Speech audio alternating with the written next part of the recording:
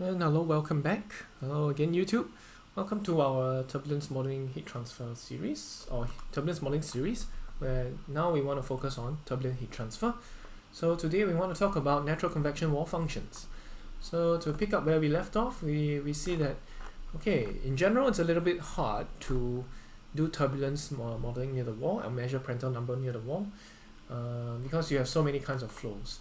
And we also know that for externally driven flows versus buoyancy driven flows, the wall functions are pretty much different. And if you were to force our normal wall, externally driven flow wall functions on the buoyancy driven flow, you will actually, if you use a K epsilon model, you over predict the natural convection heat transfer by about 30%, which is a lot. Yeah. So the solution then is, okay, we got to get our hands dirty and do a new series of wall functions. So this is from Yuan, 1993. So they developed a wall, I don't know, yeah, Yuan and company, they developed a series of wall functions. Okay, so here's a comparison, I mean from one of their tables, right, for these new wall functions, because there are new ways to non-dimensionalize the parameters. For example, the distance from the wall y, then you have a velocity u and the temperature T. There are new ways to non-dimensionalize all of these because your driving force behind these flows are different. Okay, so for natural convection you have y plus, which you put in this friction velocity.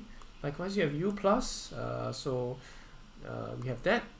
Temperature, dimensionless temperature, we'll have this friction temperature, which is this u tau, and that includes this friction velocity and the heat flux at the wall over rho Cp of the fluid.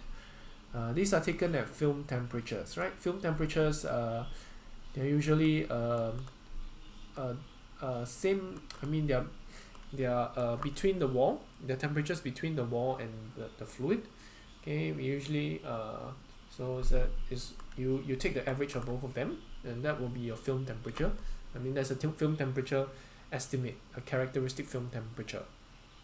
Of course, yeah, like I said, if you had all the properties, all the temperature measurements available, that'd be great. But I already kind of emphasized before, it's very difficult to measure turbulence properties and all of these things very near the wall, okay, in general, get a proper temperature profile, etc. Okay, especially we want to measure those turbulence bits. If you want to measure temperature profile, yeah, sure, but the turbulence ones are a little bit more difficult to measure. Anyway, so back on topic. U tau equals square root of tau more over p, or rho, sorry, the density. Okay, so for natural convection, we have a little bit of difference. All right, so we have y star, which is instead of non-dimensionalizing by u tau, we use uq and alpha. Alpha is the thermal diffusivity.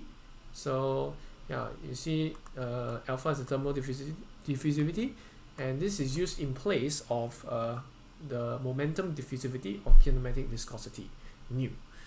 Okay, and likewise the velocity profile is actually normalized both by the uq, which is the characteristic buoyancy velocity or something like that, and then the friction velocity as well. Likewise for T, we have a new way of non-dimensionalizing using a different kind of non-dimensional temperature or different kind of reference temperature, and it's based on the buoyancy properties and the heat flux of the wall. So what are these new quantities actually? So uq is defined as such. You have g beta alpha times q wall over rho Cp. You take it to the power of 1 over 4. I know it looks messy, looks a little scary, but just take it as it is. Yeah, it's just a reference velocity for us.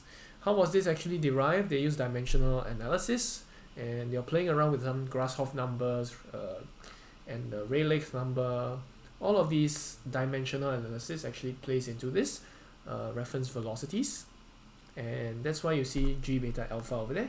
These are important for natural convection. Likewise, TQ is also similar. You have Q wall, because this is important in natural convection over the heat capacity term. There's a cube there, again dimensional analysis. GB alpha, again this natural convection specific terms.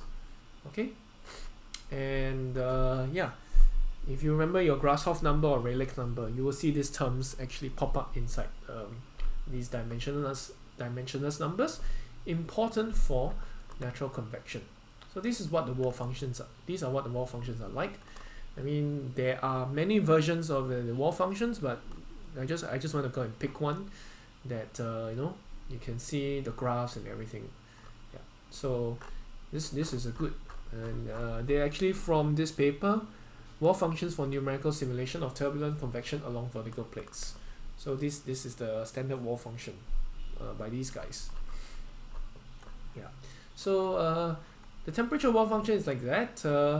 You know, I will use you know, T star natural, because it can get a little confusing, especially if we want to compare with T plus, because T plus also has I mean, if you shift this U tau to the bottom and you call this your friction temperature, sometimes the notation is also T star, which can make things a bit confusing. So to make it less confusing, I use T star natural, NaTl, natural convection, in order to differentiate that, hey, I'm talking about this one. Alright, so for T star for Y star less than 1, so this is Y star here, Y star, remember we have alpha and UQ, it's non-dimensionalized in this form. Okay, you have T star equals Y star, okay, very near the wall. It's very similar to the what we have for like a viscous or conduction sublayer for the momentum and temperature profiles respectively, or velocity and temperature profiles respectively. And then from Y star equals 1, from going from 1 to 100, you have this logarithmic dependence. And already here you can, I mean, just by inspection here, you will see that there's a logarithm of Y star dependence, or square term already. It's non-linear with respect to ln Y, and that's why you cannot exactly match the temperature profiles for, let's say, natural convection and yeah, turbulent convection, forced convection for turbulence. So it's a bit difficult in that sense, but these are what the empirical results are. So this is the temperature profile. Okay, at Y star more than 100, T star natural is about 4.4. So this is just like, you know, very far from the wall. Your fluid temperature is roughly constant, because okay, because where does the heat go, right? Where does the heat go? The heat actually goes along with the fluid, and it flows up. Okay, it flows upwards. It flows upwards, and I mean, if you have a natural convection on a flat plate, I mean, you will have a steadily growing boundary layer. Okay, but let's say you go far enough from the wall, and then you find that the fluid here is at the ambient temperature, T infinity. Right, you go far enough from the wall, you will have ambient temperature fluid, because I mean, that's just your boundary layer thickness, and yeah, most of the heat actually is transported upwards rather than going outwards indefinitely, because it's convection, right? So that's why it stays constant once you like travel far away enough from the wall. Okay, so that's temperature wall function for you. Okay, so this is what it is. Just take it as it is. It's just curve fitting of experimental data, nothing more than that. And you put in some dimensional analysis just to make sure your dimensionless parameters are correct. That's all. Okay, so velocity wall function is like this. U star star. There's a lot of stars here. Okay, almost, yeah, lots of stars. Yeah, anyway, so I'm seeing a lot of stars, so hopefully I'm not knocked out. Yeah, hope it doesn't knock you out as well.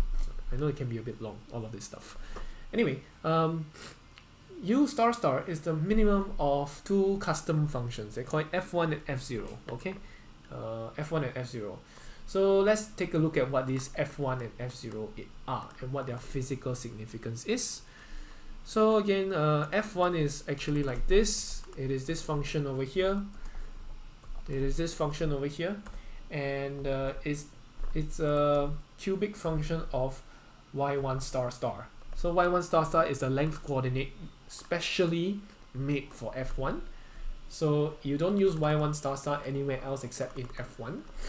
So that's why it's got that star star and it's labeled 1. Okay. So the function is as such. You have a cubic increasing function. Then you have your uq and your u tau again. It's defined slightly differently from this. So that's why. Again, it's an empirical function, so just like live with it. Don't think too hard about it. Okay. And this is for y1 star star less than 0.53. For y1 star star more than 0.53, f1 equals to 0.228. Alright, 0.228. Alright, so this is the first function f1. Okay, so y star bigger than 0.53, y1 star star is bigger than 0.53. I mean, it just takes a constant value. Okay, and what does this deal with? This is the velocity in the inner sublayer. Where's the inner sublayer? So if you want to cut this turbulence profile in half, okay, this is the inner sublayer. All right, this is the inner sublayer. Inner sublayer. So that is what the f1 is trying to describe. So it goes up to some point, and at y1 equals to 0.53. I assume when it reaches 0.53, it will reach this value of 0.288. So this f1 will go, okay, it will go from it looks like this cubic function at the beginning, and then after that it flattens out, right? That's f1 for you. Okay. And then what's f2? f2, it's this function. Okay, it is this function. Again, or f0, sorry, f0 is this function. Okay, where actually when it's less than 0.005, it takes this value of 0.288. Now notice that y0 star star is actually a little bit different from here. Again, it's custom use for f0. There's nowhere else you will use this y star 00. So again, below y 0.005, you will have f0 equals to 0.228, and then you have this logarithmic looking function from y0 star star equals to 0.005 to 0.1. Then after that, and when y0 star star is more than 0.1, f0 equals to 0. Okay, so what is f0 actually like? If you take a look, and if you take a look at the what it stands for, okay, f0 actually deals with the velocity in the outer sublayer, according to the paper by Yang, I think, Yuan. F0 deals with the velocity in the outer sublayer. So we can kind of guess what this is already. So this 0.228, okay, if you take a look at this, I will use pink or yellow. I'll use yellow. So below a certain y from the wall, it will be at 0.288 or 0.228, sorry. So this is a u mean star star. Okay, let's non-dimensionalize in that manner. Okay, below this, below a certain threshold, it's at 0.028228, and then you have a decreasing log region. You can see all of the terms are sort of, you know, negative, and you get more negative as you increase. Okay, it gets more negative as you increase. So initially you will have a y0 star star value of less than 1, which means if you take the logarithm of anything less than 1, that will be a negative value. So you have negative times a negative, you get a positive. You have a, okay, this one will always be positive, so doesn't really matter. But okay, yep. So yeah, so you start at some positive value for this. This will make the entire term here positive. Then as you increase your y0 star star, it will start getting more and more negative until it reaches some 0 point. Then at y0 star star more than 0.1, f0 just takes a value of 0. So that means, like, very far from the wall, you will have very far from the wall, you have your velocity, your dimensional velocity, actually reaching a value of 0. So this is f0 here. And of course, the logarithmic part would actually follow this part of the curve. So if you were to take the minimum, you'll take the minimum of f0 and f1, f0, f1, you actually get your velocity profile, which is over here. Okay, so it'll be this profile here, the minimum of f0 and f1. So this is all this thing is trying to say. Okay, so this is all that the velocity profile here is trying to say. Okay, this complicated looking function is just to produce this shape for us, and it is validated by natural convection data from air. So this is this log profile is for air. It doesn't seem to be tested for any other fluid, but of course, if you have data, you can, like, compare against this correlation and see whether it works. Okay, so yeah, you can see this correlation is not very useful outside pure natural convection, but I mean, if you want to compare this to the log layer profile, we can. It will still take a lot of effort, and we have to assume that we know our heat flux value. Why? Because you see Q wall is over here. We need to, and you see unless you have a very special case where your heat flux at the wall is constant, and most of the time what you have is isothermal plate. If an isothermal plate, if you have isothermal plate, fixed temperature here, oftentimes the heat flux at different places will be a bit different. So for example, over here, the heat flux is the most because the temperature difference is the most, right? Q equals to minus K. The wall heat flux is the most because the temperature difference, temperature gradient at the between the wall and the environment is the most at the bottom. But as you keep going up this flat plate, you probably find that the heat flux here is less than at the bottom. So because of course here now you have this part which is acting as a thermal resistance. See, thermal resistance. So here you have a temperature at T infinity, here's at T wall, and over here you have a temperature between T infinity and T wall.